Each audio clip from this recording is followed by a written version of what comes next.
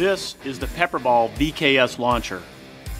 The VKS has been designed to deliver kinetic impact ranges from approximately 10 to 18 foot-pounds and can launch both the regular round PepperBalls as well as extended range VXR projectiles.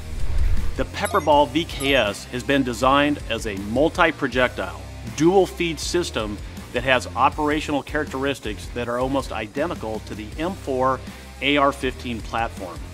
The safety, charging handle, and magazine release are all located in the same position, allowing for quick muscle memory training.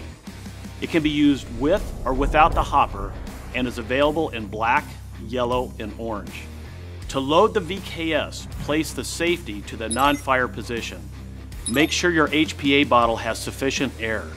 Ensure the barrel is indexed for magazine feed or hopper feed.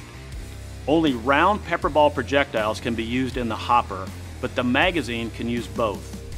Load the magazine by pushing the projectiles straight down. Insert the magazine into the magazine well until firmly locked into place. Push the charging handle to the forward position by releasing the lock lever and moving it forward. This places air into the VKS launcher.